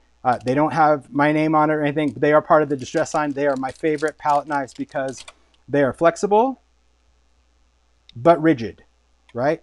So I have control, but I also have the ability to have a little bit of flex in here. So this is going to be the Grit Snowfall. So what you can do is you can spread this on first, right, with a palette knife, and then you can go in and move it around. Now, if you really want to create something subtle, can you use your finger? Yes, but I'll just show you that when you use your finger, you want to spread it out, right? Because maybe you want to just get a little bit of that moved. Okay, see how I can spread that out a little bit thinner? But then I still like to go with my palette knife and just ensure that I have peaks in there, right? So I'm just like touching and lifting, because those peaks, that's going to dry like that. It's going to dry translucent, right? Not transparent, translucent, so it's going to be somewhat see-through. But see, I just have more texture. So if you ever want to smooth it out, you can go in with your finger. Don't say, oh, Tim said don't use your finger. You can, but see how like that's flat right now, right there? And then just watch, just if I take a palette knife and just touch it, just little touches, you just start getting the peaks, and you can appreciate that grit paste a little bit more when it dries. You'll just get a better texture. So that's a cool way that we can add gritty snow. Now, can you do this through a stencil? Absolutely. You can apply this however you want to apply it with that palette knife, however you see fit. The important thing, though, to remember is that you want it to dry. You don't want to heat dry this ever. Grit paste should not be heated. It actually smells really horrible when you do, and it will melt. So we're just going to let that dry and do its thing. Okay. This, you can always put that back into the jar. There's a lot in there. I normally will take my medium from the sides and kind of do a little swirl in the center, right? That just gets most of the medium off of the edge, and then it keeps it fresher. You can do these little jars, you use them up pretty quick. So, but you can put press and seal over the top. Okay, so really that's the thing about grit paste. Very simple. Apply a little bit, tap it with a palette knife, let it do its thing, let it dry. Okay. The next one, it comes to the Icicle Crackle. Let's take this off. What do I want to put this on? I could put it over an inky background, but I don't think I want to. I think I'm just going to show you cardstock for now. It's not going to crack on camera. It takes a while to crackle, but I'll just show you like what I mean by thick and thin. So now I'm going to go to a wider palette knife because I want to be able to spread it around. So this one is great for small areas, edges, stencil designs. I use this guy. For backgrounds, whether it's gesso or in this case Crackle, I'm going to use the large guy. I'm also going to work on the craft mat part because this stuff is going to wipe off with ease. I'm going to pick this up. Oh, there's that pearl. Woo. Again, you don't have to stir, you don't have to do anything. And we're just going to spread this on. Now you can see the texture of this, right?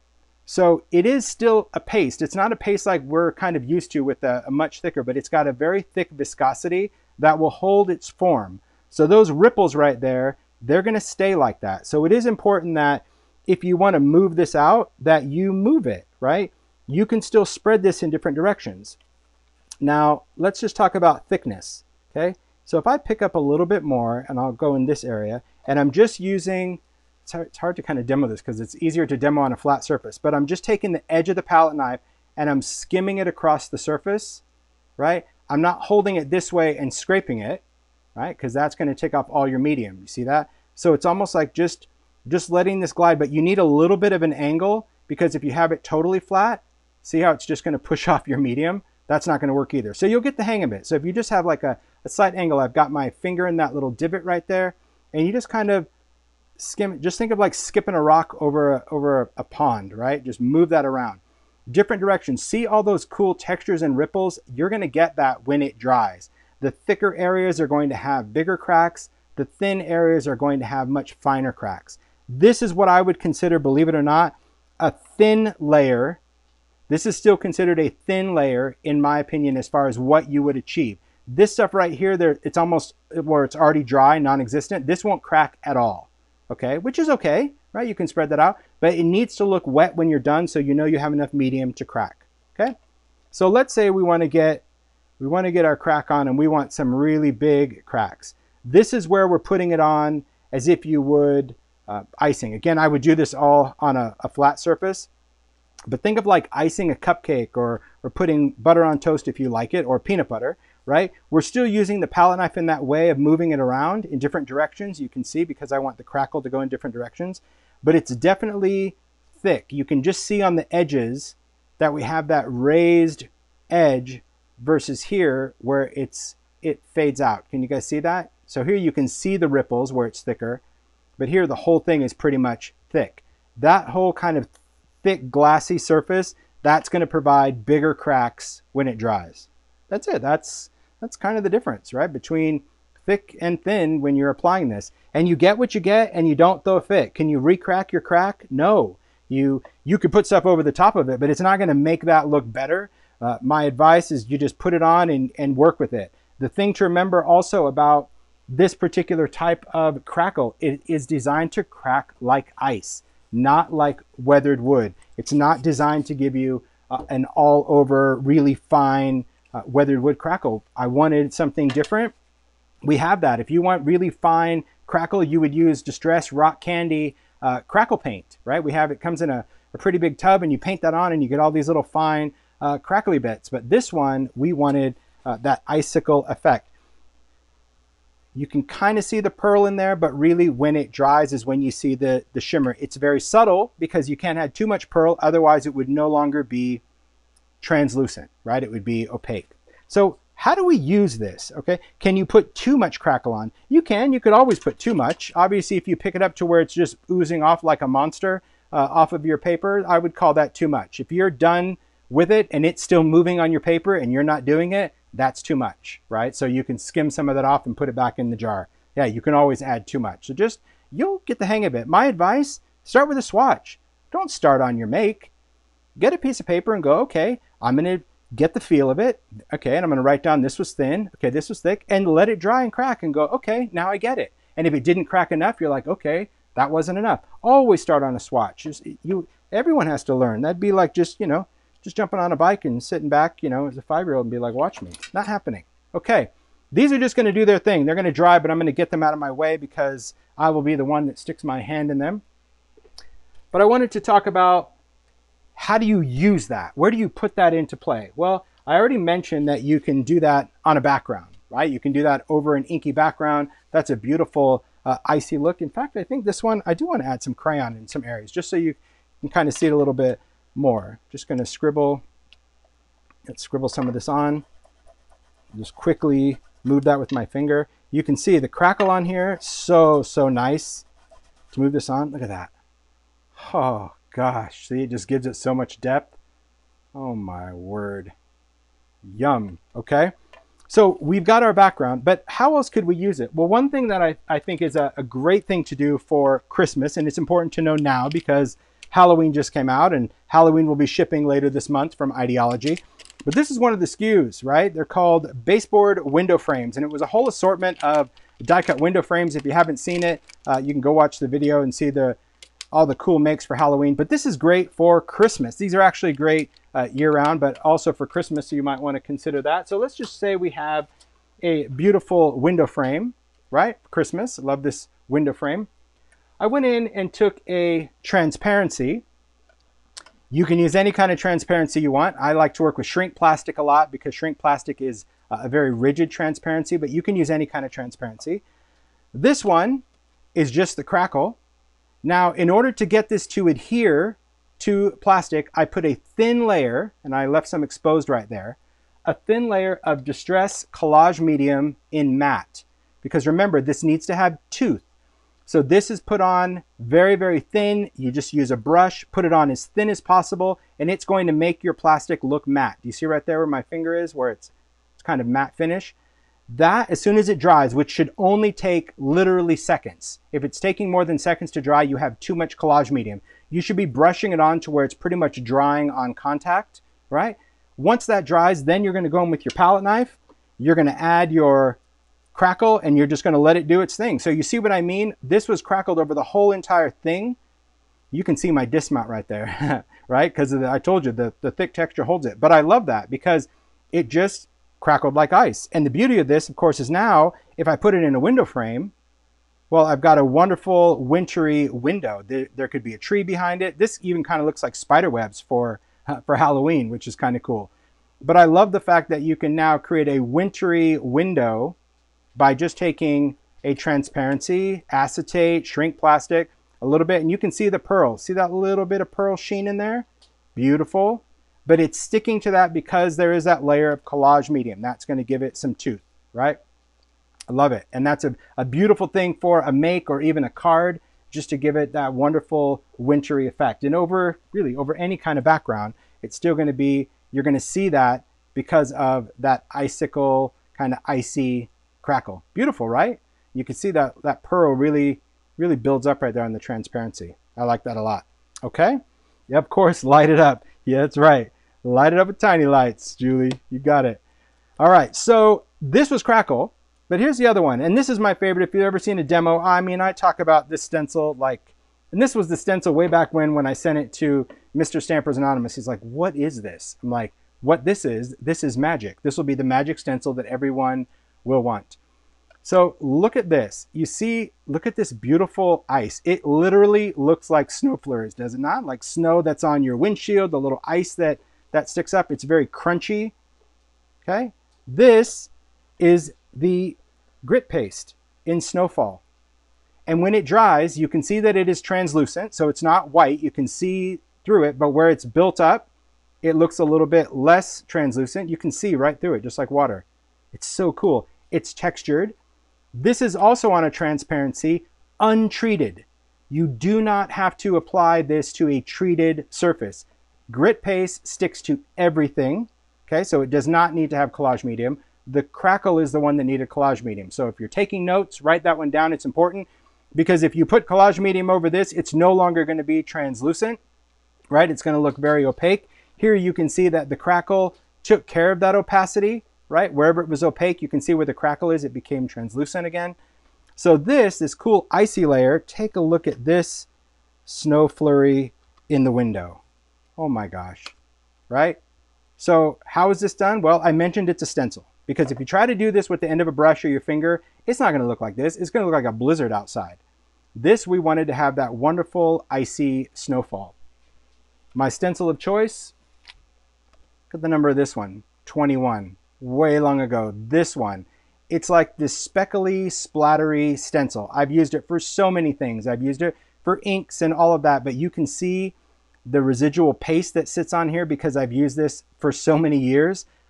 It's my go-to. It is my go-to stencil because I have the ability to put a textured medium through a stencil and create this splattery look. That's what it is. And so this gives me a very cool, authentic, snowy background. I use it on cards. I use it on all sorts of things. So this is that very cool grit paste Snowfall through stencil number 21.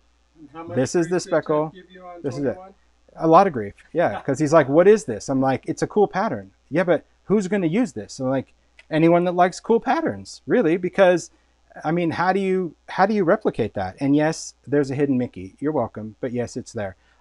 I just love this. I love this for many, many reasons. It's just a very cool stencil. I will say that I've gone through a few of these, you know, through the years because I use it for, it's like sometimes if you don't clean it out right away, you'll start filling in these little guys out here. And when that happens, you can either soak it in warm water or just, yeah, get a new one. But just wanted to share with you. So if you have some of these or you're getting some for Halloween, you may want to pack for Christmas because I think it just provides a great wintry look, whether you want it to be icy, right? Jack Frost out there, or whether you want to have a beautiful snowfall. And again, there's nothing better than this icy look of this grit paste because it really does look and feel like ice. No collage medium, collage medium. Okay, excellent. All right, next one, we're just going to wrap it up just by talking about glitter because I saved glitter to the end because, as I mentioned, it's not really my indoor activity. I like glitter, but I will use glitter outside when I use glitter, okay? Couple of ways that we can apply glitter. You can use glossy accents if you want.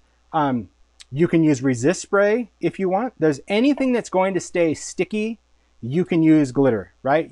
Some people use school glue, tape runners. There's a million things. So I can't really say, here's what you need to use for this. Sometimes I will use glossy accents if I want to put it on the edge of things.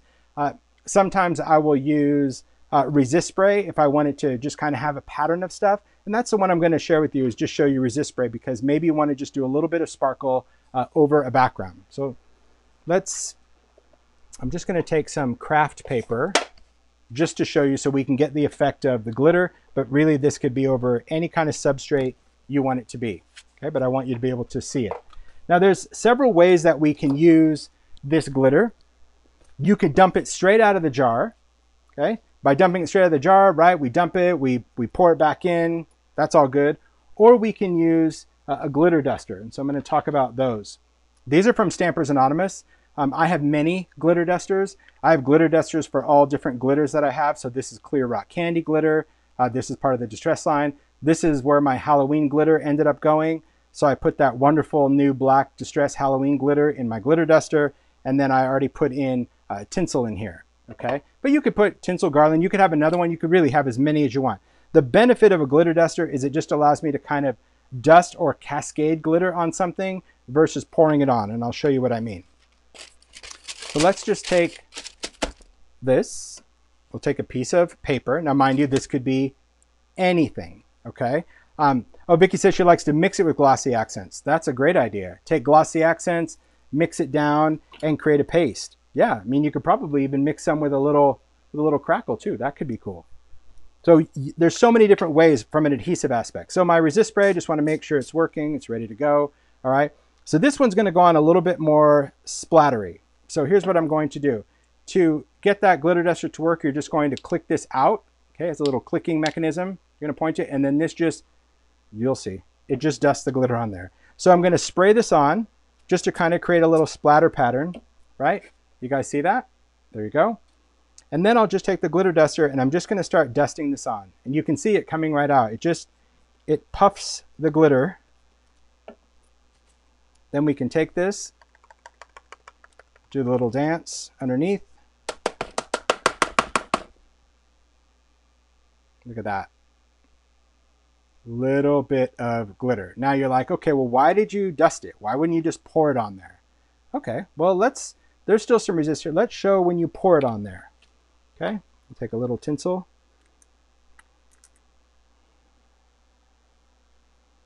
Okay, well, besides it, you have a ton, which is okay.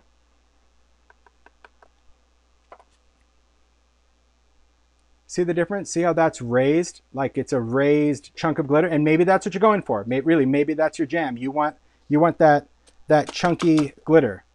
But by dusting it on, we're getting it just to hit a few little tiny areas. So it just, to me, it has a different, more of a twinkle effect than this. This is definitely more nuggety because it wraps it. You, again, do you. But sometimes you just want a dusting of glitter over something that you want to put over the top. This, I'll just take my paper. Oh boy. It's very strange to do this inside, honestly, guys. But I'll pour this back in. Okay. And this is just parchment paper, baking paper. You can use whatever, but you could use regular copy paper if you want to. Okay. So some other things that we can we can utilize with that. There's many things, right? Resist spray, if we wanted something that was a little bit thicker. Let's see what we got in here. Let's see what we have. I'm gonna look in my little bin of wonder. Gosh, I don't know what I have in here, Mario. What do I was just thinking to myself, but I'll say it out loud because I almost said it and then I stopped. I was like, what do I want to destroy with glitter? I'll destroy this. This is just a die cut piece, 3D, but we'll add some glitter to it. And I say destroy meaning usually I like a much subtle effect, but sometimes you want to get your bling on. That's fine. So I'm going to go back in with resist spray. Now I'm just going to really spray this. Give it nice saturation of that. And then we can go in and we're just going to dust this. Okay. Now again, I'm dusting this because I'm still going to leave some of that metallic showing through. Click that closed. Pick this up. Get it right out of there. Okay. And now I will set this here. I'm going to dry this. Resist spray will also air dry. You see how it kind of goes on purpley? That's so you know you have resist spray. But yeah, we can just go in and dry this. You don't have to dry this. You can let this air dry. This is not embossing powder, but just for the sake of the demo so you can see it, I want to dry it just so you see the idea of if you really want to do stuff for the holidays and get stuff blingy, you can take resist spray, put it over something metallic, then do a little dusting of glitter. Okay. Let me just make sure we don't have any excess on, just show you, right? So the glitter is on there. It's not coming off, but this is what you end up with, right? So you have a gilded, sparkly, glittery frame, right? And the glitter is, it's in there, it's embedded. That's the thing about resist spray, because it's a liquid, that glitter gets in there and it gets coated inside and out. But beautiful, there we go. You can see there, now the light's catching it magically. Like it's much more beautiful. So what's nice about this, again, I don't know if you can still see in there, you can see the distressed crayon that was under there. You can see some of that metallic, because this is just craft stock. This is just Ideology craft stock. But adding a little bit of that new vintage glitter just gives it a nice subtle effect by adding the spray and adding the duster that doesn't completely cover your surface in glitter if that's what you wanted to use. Same thing, like really for Halloween, I mean, this black glitter is just, it's so good. I'll just put some there, just in my hand. Look at that. Oh, yeah. Glitter dusters for the win. I like them a lot. Okay. So there we have it. We've talked glitter. I'm dumping this out of the splat box. We've talked glitter. We've talked texture. We've talked ink. We've talked a lot. And I say we, but it's really me, myself, and I that's done the talking. Am I right, Mario? What's that? You're the talker. Yeah, I am the talker. Oh, one other thing. I see it off on the side that I wanted to talk about. One other thing to remember, people have asked about stamping over the mica stains. Now, if you have them and you've used them, then you certainly know about them. You know that you can work with, honestly, whatever different, let me take this out, whatever different art surfaces that you want. But if you are going to stamp on a background that you've done in mica stain, my advice is stamp with something that's going to be permanent. So I like to work with Distress Archival. It's oil-based, so it's going to sit on top of that mica stain, but you can also work with any other kind of oil-based or some type of permanent ink to go over the top. If you stamp with Distress or Oxide, you can, but it really kind of becomes compromised by that mica that's in the mica stain. So you want an ink that's going to sit on top. Listen, if you really want your image to pop, use embossing, black embossing powder, white embossing powder, anything like that. But yeah, there's a lot of cool effects. I love, again, seeing all of these, just these products finally here. The fact that I can look and see the whole set, it's pretty amazing. Will mica stains work on bubbles or baubles? No, those require alcohol inks, right? Mica stains, water-based. They only work on things that are porous, right? Papers and wood, things like that. So let's put these in set order. There's set 1. We've got peppermint stick, frosted juniper, tree lot. Set 2, we have winterberry, holly branch, and snow flurries. Only one has the cap. That means the only one I put over the top of that. But really, I hope you guys are inspired by all of these wonderful new products. A shout out to Ranger for for having this. I think it's so, so cool to have all of these great surfaces and textures in here, from the grit to the crackle. And again, thin icicle, thick crackety crack, that's the best. Again, putting it on your substrate, having your sparkly. I'm keeping these in the bag as well because we need that. So the Christmas release, I think, is just going to be a whole great introduction from textures to sparkles to sprays. So that is the Christmas. But let's really wrap this up right and show you the full potential that if you have collected the Halloween and the Christmas sets of these products from the Mica stain, well, we already know. It's just going to be this. It's going to be that beautiful, beautiful rainbow of colors. I think that there's nothing, to me, there's nothing better, right? There's nothing better than having all of these colors for the entire year. You think about that. You think about, you know, Valentine's Day, and oh, I'm going to have now pinks and reds, and I'll have some purples. And for springtime, I'm going to have the greens and yellows and orange. I can even throw in some pink for that too. And summertime, I'm going to have the beautiful blues, the browns. Look at that. What a very cool thing. I'll even put this in frame because I can. So yeah, pretty cool, right?